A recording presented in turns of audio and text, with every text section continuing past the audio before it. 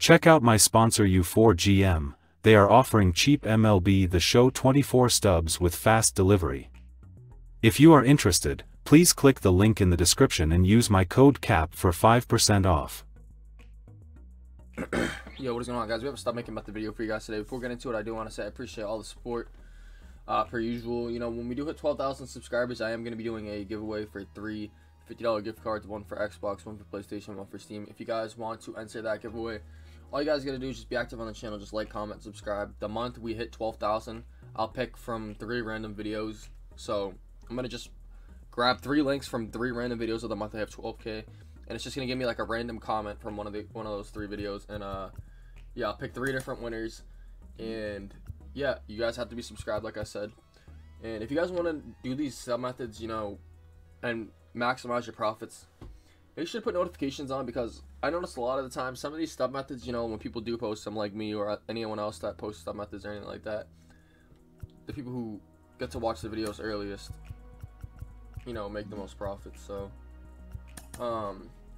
make sure to put notifications on, like I said, because, you know, if you're watching this a day late, prices can always change for, you know, whatever I'm posting. So yeah, let's get straight into this. If you guys want another video, 50 likes, and I'll post one tomorrow. But yeah, first things first, go to Marketplace, then I go to MLB Players, and we're going to be building these exchange packs. It's pretty much like the best thing to do in the game right now, other than playing the game. So when you do these exchange packs, I'm going to show you guys the best and most efficient way to do it. I like to go to 76 overall, so make sure you guys go to filters. If you guys don't know how to pop that up, it's just square or X, whether you're on PlayStation or Xbox.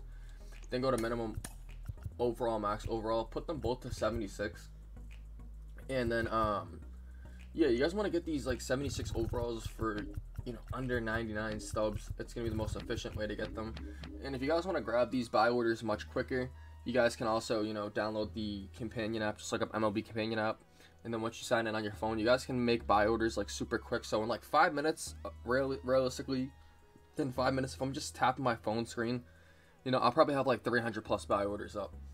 And, you know, it's 100, pretty much 100 stubs per card. So, you know, you guys are going to be able to have like an insane amount of these, you know, silver cards, to the point where, I don't know, you're probably going to be able to make, like, I have 100K. So if I was to put like 100,000 stubs into this, I don't even know how many packs I'll have. It would take a while, obviously, to convert, you know, 100,000 into 100 stub cards.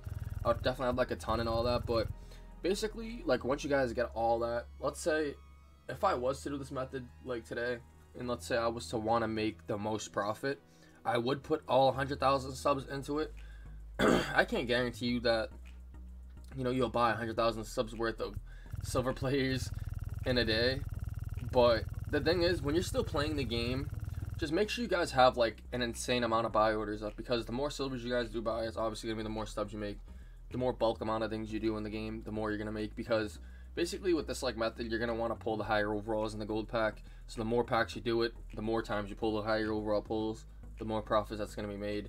And let's say you guys get on a hot streak of pulling like these 84 overall golds and stuff like that, like I'll show you in a second, then, you know, you'll make tons and tons of stub profit. I remember one of my videos, I made like 20,000 subs just off of doing like 10 or 20 packs of these on the video. And it wasn't like a lot of packs, it's just that sometimes you can get on like a really hot streak of just getting great pulls. And then also when some of these cards get the live boost, they go up, you know, an insane amount, especially if they're like a gold going up to like a 93 or something like that. Some of their prices go up to like 5, 6K, like the Corbin Burns last time. I didn't think anyone had a profit boost this time. But yeah, basically what you do is you create a buy order on these. Let's say I want this Giovanni, I don't even know how to pronounce his damn last name. Let's just say I want this Giovanni card right here, right? It's like Galagos, I don't know. I would click on him, right? And then I'll just click on this right here and then create buy order. And I would just do 99 stubs.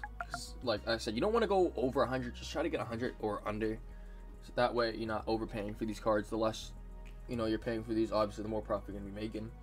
So 99 stubs, and then what I would do is I would finalize the order. And just keep doing that, like 99. See, look at it, I already want it. And then keep doing it, 99, 99. And just pretty much spam this until you guys have like, you need 8 of these, by the way, to make one of the gold exchange packs. So 8 of these, that's why I'm saying get them for 100. You're paying 800 stubs. And let me show you guys that just in a second. Right there I make 7 buy orders. So you'll notice that we're spending 800 on these, so we're gonna look at like the prices of these gold live cards, and I'm gonna be showing you guys why this method's one of the best right now. Obviously, I posted this before, but I haven't posted in a couple days, and it's still a good method. You guys should also get in on this before these guys get like these like live boosts and stuff like that. So if anybody has like an outstanding type of standout type of day in the MLB, then expect them to most likely get like a boosted card. And if you guys pulled their gold card, then it could go for like 65K. Not 65K, I'm saying 6 or 5K. Like I said, this Burns, I remember I pulled him and I sold him for like 6K when he first got the live boost. It's pretty much just that these are live cards and they constantly just, you know, get these like boosts and stuff like that. So for the time being, a lot of these cards go up in price. But as you guys can see, the first page right here, we're spending only 800 stubs to make the pack. The first page, some of these are tripling your stubs. Like if you pulled the Corbin Burns, he would triple it. Will Smith's damn near tripling it. But it doesn't even matter. Most people I know, like in the community, post stub methods that make you like 50 to 100 sometimes, like stub profit per. That's trash. You guys want to be doing stuff like this. Like if you guys are gonna be trying to make stubs and you guys are gonna be putting time into it, put it into something like this. We have like pretty much 4 pages of profit / break even. I mean, yeah, some of this is gonna like lose you a little bit of subs, but who cares about losing 100 subs when you get a great pull and you're making, you know, 1,000 stubs profit or something like that. When you lose 100 subs, it's really not gonna matter. We only have like 2.5 pages. We only have like 2 pages, honestly. It starts from like right down here. When it starts to get to this like 460, this is where it's like the trash pulls. I don't consider like a 750. I don't consider like a 700. I don't consider any of these like trash pulls. Like, yeah, they're obviously gonna lose you some stubs, but at the end of the day, you're only gonna lose like 150 off that. And like I said, off the profitable pulls, we're spending 800. These are gonna make you a lot more than your losses. So, especially when these get the boost. But then what you guys would do? All right, now we know the prices and stuff like that, and we know what we're risking. Then you guys go down to this exchange pack right here. It was just at exchanges, exchange players, all the way down to silver for gold. I don't know if I even have enough to do this at right now. I just bought that Galagos guy. Yeah, alright. So we're not going to pay 800 for this. Obviously, I'm not saying to do one pack. I just told you, do a bulk amount. You're not going to make profit just doing singular of these. Like, if I open this one right here and I get like a pack and it's an 80 overall, obviously I just lost like 200 subs.